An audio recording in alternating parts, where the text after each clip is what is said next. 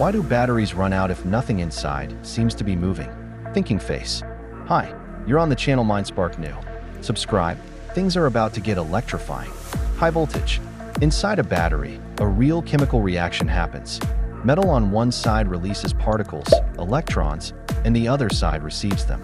These electrons run through the wire and give energy, for example, to your flashlight light bulb.